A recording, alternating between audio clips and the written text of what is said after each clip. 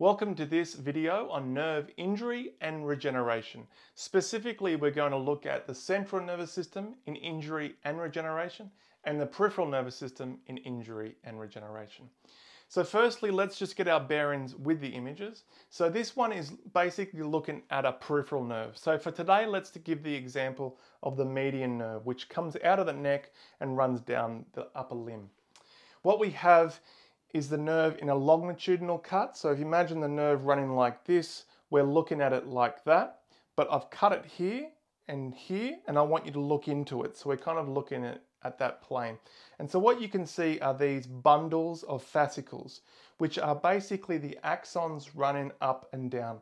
The axons are green, the red is myelin, which I'll explain in a second. But with a peripheral nerve, basically it's just like a big power cord where we've got sensory information coming from the hand going up into the central nervous system, into the spinal cord, and we've got motor signals going down the opposite way, down into, let's say, the fingers to move the fingers. So it's just basically a power cord going up and down in these big bundles of tracks, which we call axons. Now, the cell that myelinates a peripheral nerve, which is different to the spinal cord, is a Schwann cell. So the Schwann cell is the glial cell that myelinates each individual axons, which you can see in red. But what the Schwann cells do here to the axon, they hug them. They wrap their whole body around the axon. This provides a very close contact for myelination. And that essentially allows the insulation for the axon for the peripheral nerve.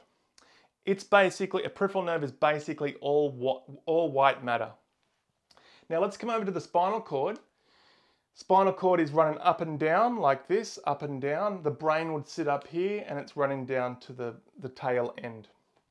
Again, we've done a cut here and a cut here, and we're looking inwards so you can see how it looks different to a peripheral nerve.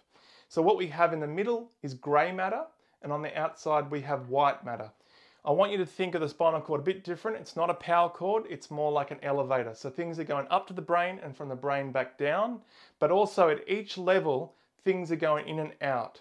So therefore, we've got cell bodies in the grey matter, and that makes it different to a peripheral nerve because it means there's actually bodies in here, cell bodies, where by and large, these are just axons. Another big difference is where we do have white matter, which are the tracks going either down or up, they are myelinated not by Schwann cells, but what we call oligodendrocytes, which therefore does the myelination, which myelination is the same thing, but the way it myelinates is a bit different. Instead of hugging it, it kind of puts arms and legs out to wrap around it. And that's going to result in a bit of a different outcome when we do have injury. What you will see here is this is the connection between the central nervous system and the peripheral nervous system. So where we have the grey matter, we've got the sensory areas, so this is what's coming in, and the motor areas which going out coalesce into one, and that becomes a peripheral nerve, which is essentially this. And this is the kind of the communication between the two. All right, so that's their basic setup, that's their basic anatomy difference. Now we're going to look at the injury. So with the peripheral nerve, if you had an injury, there's different types of injury we can have.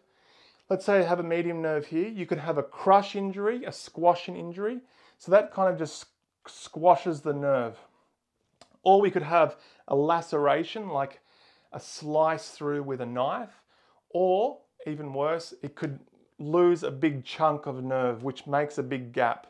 Now, depending on what type of injury, the outcomes are going to be a bit different. And I'll explain this now. But let's just start with a crush injury where it's just been squashed. So what I'll do is I'll get rid of this part. Now imagine you can see into the nerve. So these axons will be continuing through like that normally, which just go through like so. And the Schwann cells are myelinated here along like that. So where we have an injury, what happens initially is the axons become damaged and broken. Now what will happen is those axon tissue will peel off, will crumble away back to the first Schwann cell, and we call this a node of Ranvier. And so step one after injury is what we call degeneration. So the first thing that has to happen is the axons have to degenerate. And we call this Wallerian degeneration. So the axons will break back. So now we have all these fragments of axons in the area. Okay. Now the Schwann cell that was once there, what that will do, it will detach off, so they will break off, and they will start to accumulate around the debris. So this is a very important step. So what these Schwann cells will do is they will start cleaning up that debris, because there's a lot of damaged tissue in that space. There's a lot of axons, there's lots of damaged cells.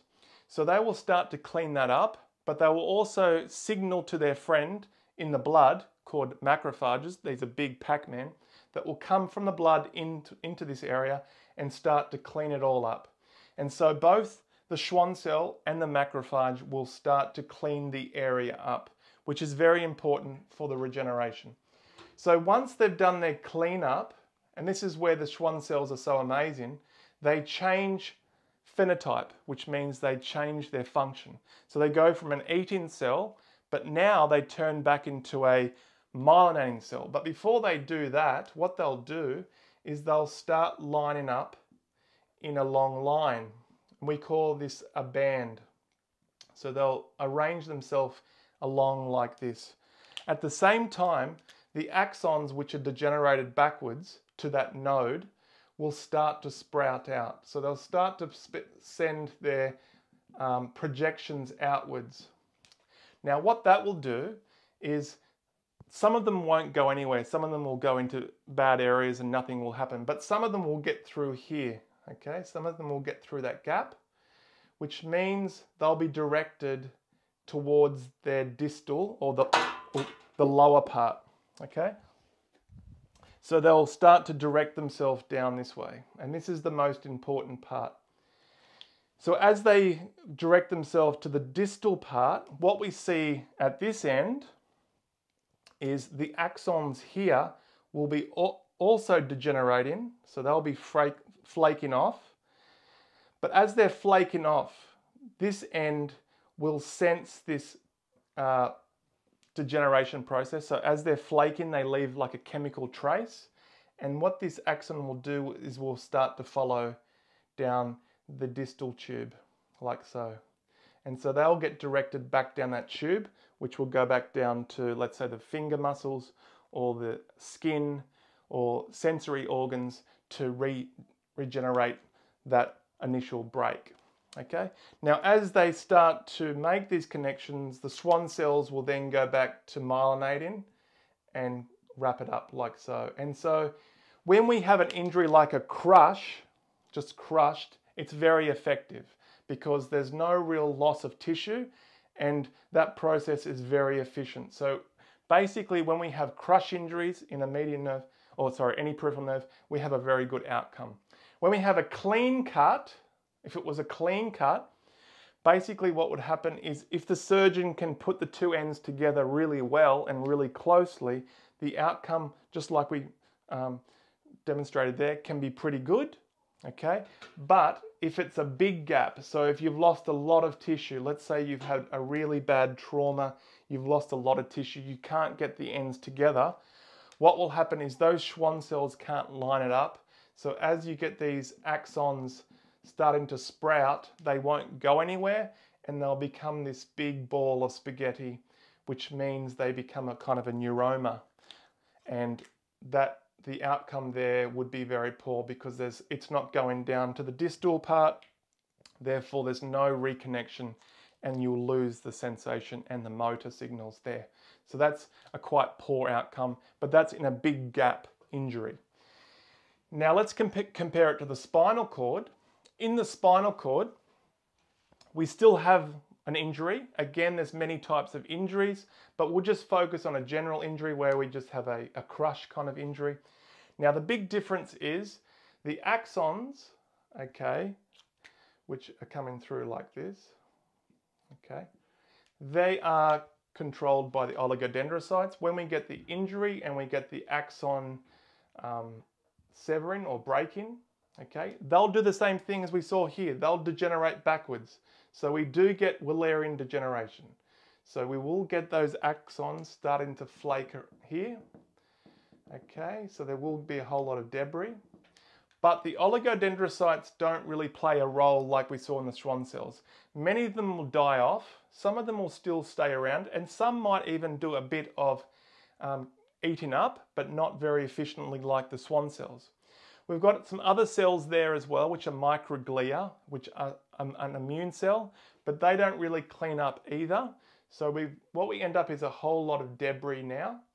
But the other level of complexity is we've got the grey matter. And remember the grey matter, which would be sitting in the middle, is full of other cells. So we have other neuronal cell bodies, we have astrocytes, we have fibroblasts, we have blood vessels.